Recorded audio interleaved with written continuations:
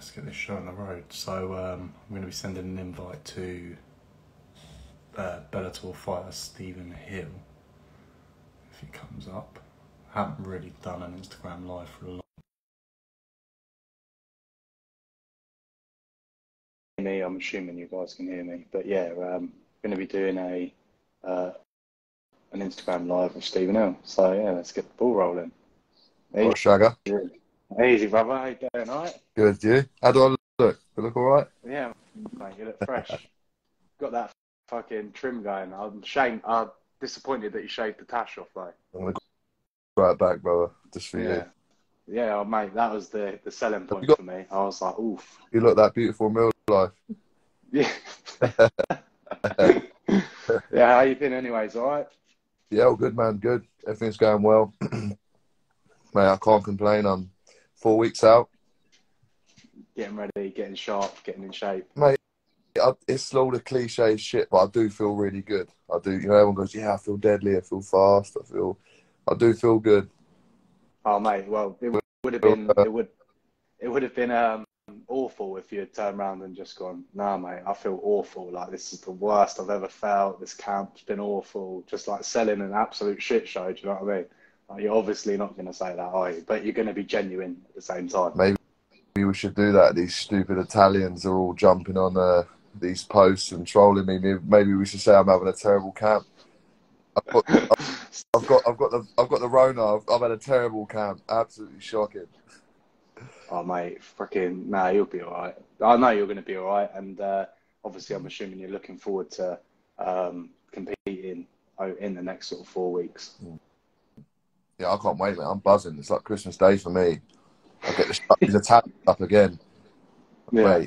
Mate, I'll tell you what, I actually rate them like they're the trolls, man. They're like trolls. They're best trolls ever. The English, they don't back us at all. But, no, the Italians, they go hard, yeah. Yeah. Sorry about the dog. That's all right, brother. I'll probably be coughing my guts up at some point. I'm still a little bit under the weather, but you know, we've got to get things done, right? Are you pregnant or hungover? Both, mate.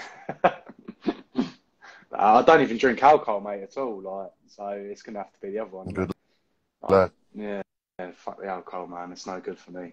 I'm trying, you know, when you've got to maintain this body. It's hard, isn't it? Not the ideal. Hard, bro. Hard. I know what you're saying. I want to do a level today. Yeah, go on, brother. Sorry. So you're 2-0 in Bellator, pro record of 7-0, or it might have gone up now. I might be a little bit off on that. I do apologise. So talk to me about your first fight and within Bellator and like how it felt to be out there. Because obviously before we spoke, you were just lining up to have your first pro fight for Bellator. So how was that whole experience for you? Hard to put into words, really, because every fighter always wants to get to UFC or Bellator or one. Do you know what I mean? So when I got signed and I was there, oh, mate, amazing. Felt very, very, very grateful, but also like I can't find the right words for it, but just felt amazing, mate. Felt very grateful. Just felt good to be there but it was I was very nervous. Like I get quite nervous sometimes with all that stuff, and I overthink and am I ready for it? Am I ready for it? So it was nice to get the first one out of the way and realise that I am ready for it, and these guys ain't ready for me. That's what we've got to worry about. It's not a fight's a fight under any lights, any stadium, any country. If any fans booing you, cheering you, the fight's a fight. But you have to be ready in your own mind. You have to be strong in your own mind. And them 2 fights really helped me with that. You know, the first one, I had a couple of thousand Italians booing me. The second one, it wasn't too bad. And the third one's going to be even better. Yeah. I think that's something that people don't always take into account, you know, like, especially people that are maybe competed at a lower level, sort of, you know, within their local town or just even like in England or whatever. They don't think about going somewhere else and then having to sort of fight in front of fans that are obviously going to be hostile. I don't actually think a lot of people take that into consideration and how like nerve-wracking that can be to Because like, obviously, like yourself, right, you're used to more competing locally and people cheering for you when you're Mm, coming out.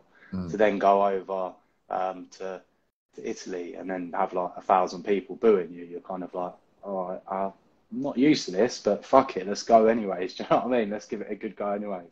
For anyone to say that it doesn't get you like, doesn't get you emotionally or get you hyped is a liar. A liar. Trust me. You feel it like when they're booing you, and but then they're cheering you in the end. It's cool, man. It is cool. But Win I'm them ready. over with I the. don't care for anything. I don't care. They boo me, cheer me in France. I, I'm ready, man. I'm ready. I can't wait for this. Can't wait for this. What adjustments did you make between like your first fight and your second fight? Because like in my opinion, your second fight, you I could see like a difference in your performance level and maybe even like your confidence. You seemed more like at home. It sounds stupid. It's a weird thing to say, but that's just like the perception I got from watching. Is like you seemed so much more comfortable in that second fight compared to your first fight. And like if you made any adjustments, even in your camp and stuff like that, to be more prepared for that second bout. But to be honest with you, I didn't make any adjustments. I just worked harder. I always work hard, but I worked even harder. I was running more, grappling more, striking more, working on myself, working on my mental as well, mate. You know, Mm. that's another thing. You know, got better people in my life now. Got rid of some toxic people in my life, and there's Yeah. just getting better every day, bit by bit, chipping away, mate, chipping away. You know, I felt a lot more at home. I felt in the second fight, I felt a lot more at home. I remember one time I grappled in the O2 and didn't grapple very well, didn't get the decision, and Mm. I was so comfortable backstage at this grappling event in the O2, and I was too comfortable, and I felt like that in Dublin for this fight. And I was starting to worry. I was like, "Oh, am I a bit too comfortable?" But then when I got in there, it was just another day in the office for me. I felt good. The first one was really hard because I had a lot of pressure of the first. We're from the same place. We come from it's a seaside town. It's the back arse of nowhere, really. Mm. No one's really done anything like that before, so it was a big thing for me, and I feel like that just it weighed on me a bit. And so in the second one, I didn't really have it. I've done that now. Yeah. Now I'm going to go there and express myself, and I was put on a clinic in the second fight. Didn't even get to see my striking, and my striking's high level. Mm. We're going to see that in this fight. This guy just thinks I'm going to grapple with him, and that's all I am as a grappler. Well, he's in for a hard night, mate. I'll tell you that now. He's in for a hard night. Are you thinking sometimes like with people like this have proven a point to an extent where it's like, all right, let's have a little stand up for a bit. Like, I might be able to take you down easy and grapple you up, but let's have a little stand up just to prove a point. If you think I'm gonna stand there and grapple with you, I'll show you how good my fucking striking is. Do you know what I mean? Sometimes yes, Jay, and sometimes no. Sometimes I'm a little bit stubborn. I'm like, no, I won't. Why have I got to show you anything? I'm that good Mm. in wrestling. You try and stop it. Do you know what I mean? Oh, well, Yeah. no, you're good at grappling, so fuck it, we'll stand up. No, I'll just do what I want to even more. It makes me even more stubborn. And I don't care if it takes me 10 takedowns to get him down. I will get him down. He's big, he's Yeah. tall. He's training in SBG, some really nice gym. We're in this gym that's being refurbed in a minute. Mm. It's a bit like Rocky 4 when Rocky goes to Russia, trains in a stone. I don't care, mate.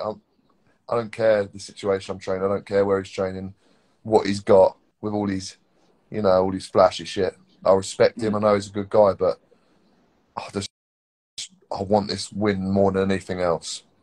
I'll think about him every single day. I'll think about it. First thing I wake up, last thing at night is him. I'll just think about taking him apart every day, chipping away at him. It's going to be violent. That's what I want is violence, beautiful violence. I can't say where it's going to go just because I'm ready everywhere. Do you know what I mean? I'm Yeah. ready No, everywhere. I think that's a good thing though, bro. Like in all honesty, is that there's it seems like there's not much of an ego there from you. It's like, do you know what? The most important thing is just to get the win. Mm. How it happens is irrelevant. Like, we'll assess it on the night. Do you know what I mean? Like, we're going to have some striking. If we need to be striking, then sweet. And if the knockout comes, sweet. If I can get the takedown, I'll take him down and I'll sub him and do what I've got to do. Like, do you know what I mean? It's like the win's the most important thing. And I think sometimes, especially in fighting, we've seen it with high-level fighters in other aspects, like in the UFC and whatever, where they'll deliberately make a point of like, no, I'm going to stand and trade with you. And then they end up kind of not appealing to their strongest assets or whatever, because they're like, nah, this guy says I can't stand up, so yeah, let's do that for fighting. Why get drawn into that? Why get drawn into that? Use what got you to the dance, mate. You know? Yeah. Yeah. I'm good at dragging you down to deep waters and mauling you and drowning you. You know what I mean? But also, I can strike. I can strike with the best of them. You know, up and down the country, I've struck with some of the best strikers in the country, and I hold my own. You know what I mean? So I'm just gonna go in there and do my thing. And the win's the most important thing. I'm not gonna get drawn into anything. You know, I'm just gonna be slick. Hands are gonna be high, and like this guy said, I can wrestle bears, let alone humans. But yeah, have fun, mate. Have fun. Mate, we're lucky. I'm so lucky to do this. You know what I mean? I am so lucky. It's mad, isn't it? Yeah. It's madness, bro. Like, when you think about where you're coming from and that, like, it is honestly mad to be sitting here chatting with you and going, I'm lucky. I'm lucky. Like, obviously, you've got the talent and stuff like that. Do you know what I mean? And you've done the hard work. Like, there's a part of that, but at the same time, sometimes you've got to pinch yourself and go, what the fuck? Like, how am I here? Do you know what I mean? Yeah. Like, it's mental. 100%. Also recognise the hard work you put in every day, daily. You know what I mean? You are lucky, but also the hard work you put in, day out, the graft you put in. You know what I mean? I love this game. I love this life. I love the competition. Yes, Toby, what's up? Yeah, no, it's good, man. It's good life. And you don't want it taken away either. Do you know what I mean? Like, just by getting complacent or whatever. I'll never get complacent, man. This is all I know. It's all I know is to train hard. Train hard, train hard. I'm going to train hard until my body can't anymore. And then I'll find something else and I'll just kick everyone's ass in jiu-jitsu or something. I don't know. Yeah, I'll keep training jiu-jitsu to try and get the hours in to try and make it a bit more competitive next time. Yeah, good man. Good man. One day maybe, do you know what I mean? Fucking I wish. So what are your plans? Obviously you're going to be fighting in Paris next. Like, what are your plans getting down there? When are you planning on going down there? Who are you bringing from your team and stuff like that? Because obviously we've touched on sort of how you're looking at sort of the predictions for the fight. We've kind of touched on that. You're happy with going either way, stand up, wrestle, don't matter, get the win. But like, what's the plan in the build up? When are you looking to be in Paris, and who are you bringing with you and all that, Marky? So we usually fly around 3-4 days before. I assume we're flying again. So Friday night this fight, so they'll probably be flying out on like Tuesday. I'll take Alex Salisbury out with me, my head coach, the big troll, the sexy orc. Here, come with me, and we go out there, and then the real fun begins. I say real fun, disgusting. Just cutting all the weight and making welterweight and being a skinny little lad for a couple of days, and then refeed and kick some ass. Yeah, that must be because obviously your first fight was at middleweight, I think, wasn't it? And now you've done two at welter. No, the first one was like catchweight. It was like 82. Okay, yeah. This last one was welterweight. This one's welterweight. Yeah, it's interesting. I can't wait. It's interesting. Do you prefer, with like, if you could pick the ideal weight category, where would you prefer to be sitting, or doesn't matter, just fucking diet? It was like an 81. You'd be more comfortable there. Yeah. I'd still have to cut a little bit, but it wouldn't be nowhere near as bad. The 81 would be perfect, but it's not going to happen, mate. They ain't going to change that anytime soon, but it's all good. We moved. Touching on, because obviously you said Alex is like your head coach and that. With your camps, like your fight camps, do you tailor them to the opponent now, or is it still like we're just going to go with the game, we're going to put the rounds in, we're going to do the training, or is Alex and yourself like now looking at opponents and kind of what elements they might be strong in, and then tailoring your camp around that? Yeah, of course. We have a look and we see where they're good and where we think there's holes and where we can lay traps. And yeah, we definitely go over it. And you know, it's difficult because now where we're at now, everyone's good everywhere, so it's hard to make certain game plans. Do you know what I mean? But you do have like little things you think about and you want to do, and we're trying out and stuff like that. Yeah, we definitely have some plans, but we've not got plan A and plan B. We've got A, B, C, D, E, F. Do you know what I mean? We've got loads. You know what I mean? We can do anything. And for me, I always go into like sharpen your skills daily, get better every day, and be ready for anything. You know what I mean? Almost like you're riding a wave. You don't know what wave's coming. Big wave, ride it. Do you know what I mean? Just don't crash. Be smooth, flow. Yeah, that's it, man. I'm doing my thing daily, you know. Getting better every day. I feel like every camp I level up. Like I look back at them 2 fights and I'd beat that Steve now. I'd kill him now, you know. I just get better every day. Sometimes I pinch myself and I'm like, fuck, you're so good. Yeah. So that cracks me up though. It's like you've got, I suppose when you look at, again, like how you've progressed in your performances, I think that's a good mentality to have too, because you look back and you go, I'd smash the old version of me, like, because I'm so much better now and I'm more dedicated and so on. And I think that's a credit to the hard work that you are putting in where you can, because some people like they can be where you are now and they've actually got some shitter because they've taken their foot off the gas or whatever. So I think it's good and a credit to your mindset to be like, let's keep grinding, let's keep getting better, let's keep delivering, let's perfect these little things. You know what I mean? Like, I think that's the mentality of a black belt in jiu-jitsu, is that like fine tuning of all the little details rather than being like, oh yeah, I've got my black belt now, don't need to like train anymore, I can smash anyone, whatever. Like, no, it's about keep like chipping away at those little details. Chipping away and keep getting better, and you can never be too good. You can always learn something, a new angle and a new way to do anything. And mate, I'm always learning. I'm always getting better. These guys that think they're better than everyone else and they can never learn from anyone else, it's the wrong mindset. And for me, going back to why I push so much, it's because I have to mentally, for me. Like if I'm not training very hard, like it's like, but if I'm training really hard, it's for my mental. It's really good.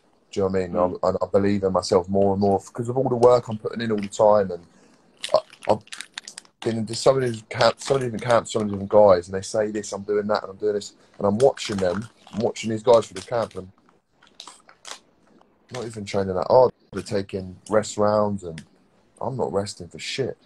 You know what I mean? I'm just I'm pushing and pushing and pushing. In my whole heart, I know on fight night, all the hard work's done. I can't do anything else. And I don't want that. I don't want to carry anything else going in. Any doubts, any worries, thinking, fuck, did I do enough? God, you know what I mean? Lifted the stones, turned them all over. That old saying, whatever it is, done everything I can. You know? Yeah, I think that's I'm gonna do it.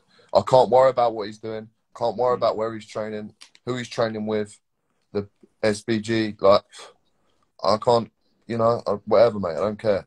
When it's me and you locked in there, it's me versus you, and everyone's good for a round. Yeah, everyone's good for a round. Trust me. And then my cardio, my pace, my pressure. Hit break. cool. That's some loud little bits of work going on, isn't it? Hit break. So when you obviously compete, it's quite a high pressure situation. How do you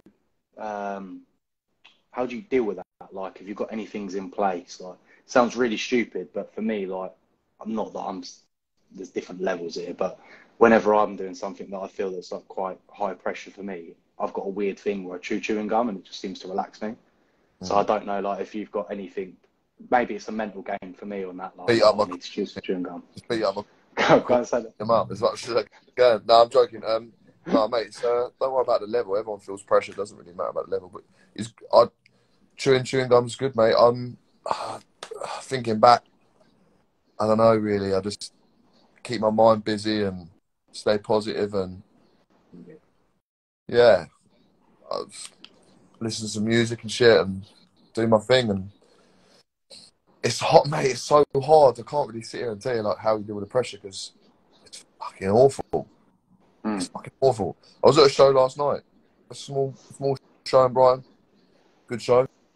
But you can see all the fighters backstage, they feel all that pressure.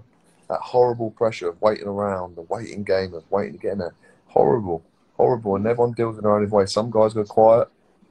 I like an intense warm-up, like to get real intense. Almost go shark eyes on these guys. I don't know. It's high pressure, mate, high pressure. Lots and lots. It's heavy. When you win, do you know what? The win's buzz. Yeah. It's like amazing. They can't explain the win, but you go, it's over with. Do you know what I mean? It's like the pressure.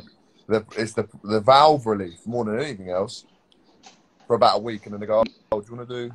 Do you want to do another one in 10 weeks?" And you go, "Yeah, fuck it, why not?" Yeah.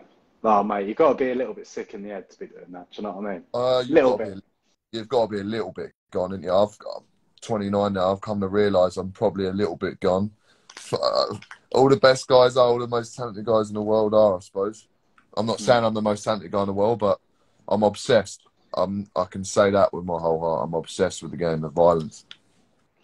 How long do you think until you're competing for that belt? Well, obviously within a realistic time frame, because you know someone might turn around and be like, "Want to compete for the belt tomorrow," which obviously everyone does. But like, what do you think is a realistic timescale for yourself? I would like to say within 2 or 3 years. Within 2 or 3 years, I feel like that's fair. If I was to sit here and say 12 months, and you've only had 3 fights in Bellator, we're a bit like, come on, mate. I feel like within. That doesn't mean it's going to take me 3 years. I mean, within 3 years, I believe I'll be there or thereabouts, in my opinion, with how hard I'm working and the ladder I'm climbing. But I just feel like one fight at a time, and I'm going to deal with Monkey King first, and then we'll go from there. But that's the dream one day, is to get the welterweight strap, no doubt. Change my life, change my family's life, and change this town's combat history. We have a world champion. We've not had a Bellator world champion in. I think we had one. I think we had like Liam McGeary, the light heavyweight, but I think he was training out of America at the time. I think he was the world champion for a bit. But I mean, there's none now, and I want to be why not the first one to do it? You know, from my town. Why not? Why not? Someone's got to do it. Why not me? I look at these guys and I'm just like, I'd have a good go with all of them right now, all the top guys. You'll be bringing that belt back and bowling it around Hastings Town in it with the strap over your shoulder, doing the Billy strut. Jay, I'll take it off for 2 weeks. I'll sleep with it, eat with it, bath with it a lot. It ain't coming off. That would be fucking funny, mate. I'd love to see it. Do you know what I mean? It's going to happen, so it's all good. I believe it's going to happen. Like, you know, otherwise I'd be fucked up, wouldn't I? Just sitting here going, "Nah, mate, you're never going to get that world title. See you later, bruv." Like, do you know what I mean? I know, you know, we've seen their fucking hard work going in there. That eventually that dream's going to become a reality. One day, mate. One day, one fight at a time. Look, like I was saying, I'd love the title. My opponent would love the title. All these top guys like, but one thing at a time. And right now, I'm tunnel vision on the Monkey King. I'm tunnel vision on him. You know, nothing else matters by him. What's your take on like doping within like combat sports? Because we've obviously seen it coming out in boxing quite recently. And what's like Bellator? What's their like testing standards? Do Are you regularly tested? Like, I don't really know the full ins and outs of how it works and all of that shit. I mean, So I just they're thought I'd not. ask you. Yeah, I mean, they're not as like they don't do as much as UFC. Obviously, they're on it all the time. But I mean, for me, my opinion is it's a hard one. I feel like it's cheating. It's definitely cheating. But what do I think about it? What do I think? I know what you mean. Like, obviously, it's cheating and it's aiding in performance and stuff like that. But there's two like mentalities, isn't there? Like, people will go, "Oh, it's so fucking wrong to do," but also you've got to, I think, understand from a perspective that for some people, the fear of losing is so much worse. Like, do you know what I mean? I'd potentially take like a little drug here and there or whatever that's going to aid in my performance because I've got that fear of failure so bad. But then in the same sort of conversation is that if you're going to be doping and taking whatever substances that are going to aid your performance and your opponent isn't, then someone could get seriously hurt. And I think, I can't remember who said it a long time ago, but someone was like, just make doping legal because then you're just going to have like the highest performance fucking properly, the highest performance possible. So it's like, you know, it's hard to navigate through. So I understand like, why it's I sometimes think it's difficult cheating. to them. I would never do it personally. I just feel like it. I'd feel weak mentally. Like I've had to take this thing to enhance myself. I'd feel weak mentally. I feel like it's cheating. Yeah, I'm a bit old school with that. I feel like do it the proper way, the honest way, and just work your ass off. And yeah, just that's it. If you have to cheat, then how do you sleep with that? Well, these fuckers will always have an excuse for something and always justify something. Oh, well, I took it because of this and that. Mate, I'm literally, give me some tape. If anything hurts, I'll tape it up. I don't need a drug for it. I'm going to be honest. I'm just going to work my ass off. And for me, personally, I just think it's a scummy way. In bodybuilding, different. Yeah. You ain't hitting no one and kicking on for a living, yeah? When you're like wrapping your shins around people's heads and you're on drugs, I feel like you're a piece of shit. Yeah. That's my That's fair. that's my That's opinion. fair. You ask me my opinion, that's my opinion. Yeah, mate, as always, you've got to be direct with things, innit? Do you know what I mean? Like, you know, I think jiu-jitsu, like, there's quite a lot of doping in jiu-jitsu. I don't think it's even really regulated at all. They're all juicy. Yeah. I'm tempted, bro. Work I'm on like your that. Get me on the gear. Work on your technique, yeah. But take loads of tren. Bench as much as you can, but work on your technique, bro. Fucking ridiculous. No, the That's how you, fucking... Jesus, boy. Yeah. I'm And tempted, mate. I'm tempted. I'm like that down at the blue shit. belt competitions. Don't touch that shit, man. Don't just eat well, lift, train hard, and you get good. You know, you don't need that shit. There you go. Fucking Sonny dropping the line there. Hillbilly Hammer don't need that shit. Crap me up. So what do you do to like unwind as well? Because I know I check your social media quite a lot. I see you training fucking pretty much all the time. How do you relax and unwind? Because you need to for your brain, for your body to recover a little bit and so on. So yeah, what's your sort of routines around that? What are you doing to chill out? When I chill out, I like to spend time with my missus and just watch some films. I'm just a normal guy, watching TV, watching films, chill out. Walk her dog, maybe. The little shitbag, you know. No, I'm joking. Just chill out and watch some films. I say that, and then I end up, I'll put fights on, and I'm like, fuck, turn them off. Do you know what I mean? But yeah, just chill out. I like to watch films.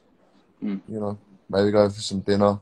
Got to slow down on that now. Now I'm 4 weeks out, but yeah, I like films. Going out for some walks along the seafront, getting a coffee, and just being a normal lad for 5 minutes, and just trying to get about for 5 minutes. It's hard, but I try. Do you like? Because a friend of mine, when he watches So he was boxing, but when he never used to really watch boxing fights because he just, I don't know why, he just said, I can't stand it. I can't bear watching boxing. Why? And even though he loved the sport of boxing, he just didn't like watching it. I don't know. He just said, I just don't like doing it. He just feels like off. He's like not really interested in shit. But I'm like, it's your sport. Like, why don't you want to watch it? And I was just wondering for you, like, do you find yourself getting like hyped and built up watching like UFC more than the traditional guy? Like when I watch it, I'm like, oh yeah, sick. Yeah. But like for you, are you doing that, that Conor McGregor video where it's like jab, roll, uppercut, all that shit? Well, listen, bro. Yeah. Right now, I'm on this podcast. You look. Oh, lad. Do you know what I mean? It's on all the time. I'm learning all the time, doing my homework all the time. I love watching fights. I can't really watch boxing that much anymore. I can, but I'm not overly fussed. But MMA I watch all the time. I can't. Boxing bores me a little bit. I'm just like, why are they kicking him? Why are they taking him down? I mean, let's see some real fighting. Let's see some grit. You know what I mean? Just punch, break away, grab, and I don't know.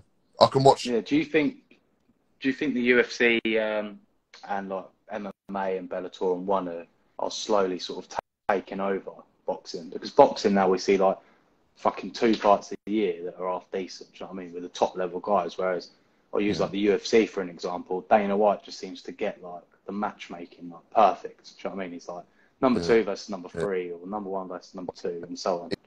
He does it. You hate him or love him, but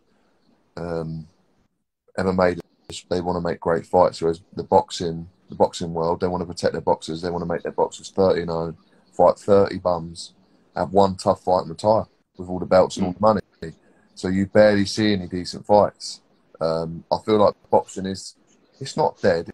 It never will be dead, boxing, especially in England. Boxing's huge, and Europe, but it's slowly getting a bad, like, everyone's talking about it, like these YouTubers making all this money and these, and these top boxers doing fuck all, and like they need to do something different. Something needs to be changed up with boxing because MMA is taken over, 100%. Boxing's, it's not dead, but I don't know, like everyone I know, or like even the general public I talk to, they talk about MMA, they talk about Bellator, talk about UFC. No one really talks about what's fucking Joshua's doing. No one really cares. You know what I mean?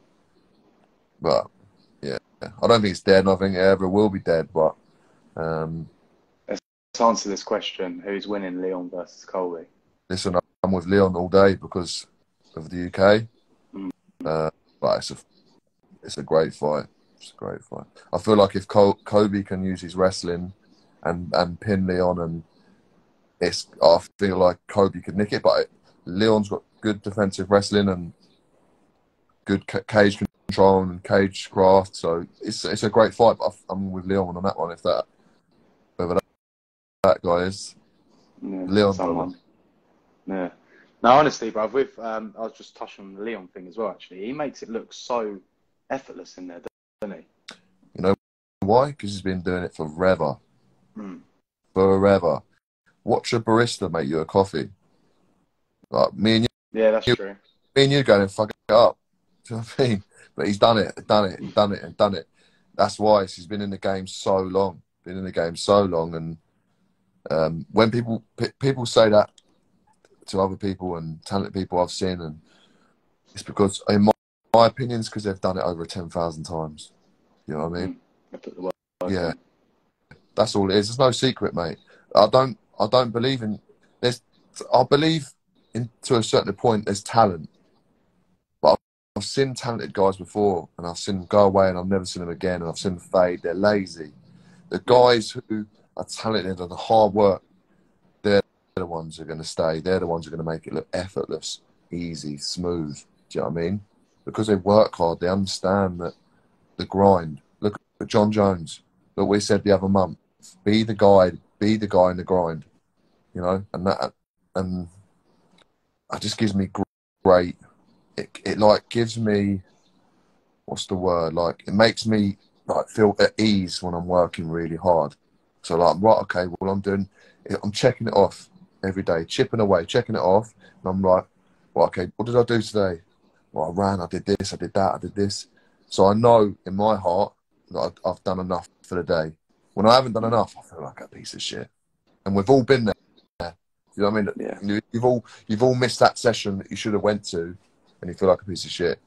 So, but yeah, that's for me. That's answers that question. Yeah, the mental game's mad, isn't it? Like I think it's so underappreciated, in my opinion. Like, I Mass, don't think it's spoken about enough. massively. Mate, in the last year, I still have wobbles. Mate, I'm a big enough guy to sit here. I'm a strong enough guy to sit here. I don't care if he sees this. I really don't care. I don't care who sees it.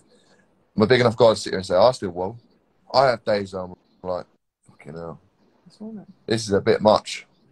Maybe let's just go and get a normal job and train here and there. And I can't do it. I've tried that life. It ain't for me. It's not enough. But Yeah. The mental game is huge, and I'm way better at it now. Trust me, my belief in myself is way better. When I'm on, and I'm telling you what, you could put Terminator and King Kong in there with me. I'm coming out. I'll be the last one out of the cage. You know, mental. Yeah, I like that mentality. I don't want to go too much in the mental and don't want to bore everyone. But there's a few different things this year I've done for my mental, and they help me a lot. And a lot to do with that. But wherever you got, I'll take it. Have you got because I'm sort of fucking all out of topic points here. I think we've actually been going for like 45 minutes and I haven't even realised. Which is mental. It's flown by. Is there anything you wanna add in there at all, or anything you wanna touch on? If not, obviously we'll leave it as is, and I'll get this uploaded onto YouTube and I'll leave it on Instagram for people to tune in and watch it at a later date. No, mate, that's all good. It's brilliant, mate. Brilliant podcast. It's good talking to you as always. I just want to thank all my sponsors: TNL Tires, Century Scaffolding, Refresh, CMP, a new one from Eastbourne. Who else we got? Raw Performance, always having my back. Who else we got? Sorry, something I can't remember now. Who we got? Novo Jiu-Jitsu, always having me. You know what I mean? Hussein, my secret weapon, the Iranian gangster, taking me on the pads every single day. Novo, BJJ, all the boys that help me, Dan Hicks, everyone helps me. I appreciate it. And you'll all see all the good work unfold on May 12th in Paris. Typical Alex Salisbury joining at the last minute. Do you know what I mean? Yeah, he would do. He thinks it's all about himself, doesn't he? Yeah. Turn up late to his own funeral. Bike rides and eating steak, the good life. What's up, Al? Smash your face. Smash your face right in. Come, anyone wants to come rolling 6 o'clock today, Raw Performance. Let's go, no-gi round. Jay, have you got a session up there? Yeah. Come. 6 o'clock. It's no sessions up. It's only for G's, but you can come. All right. I'll be up today, yeah. I'll be up at 6 today. I'll message you about it and sort it out. Yeah, brother. Hi, Ruby. All right, bro. Peace, sweet. Man. Thanks, bro. Yes, sweet. I appreciate that. I'll speak to you in a bit. All right. Cheers, bro. Bye, man. Take care.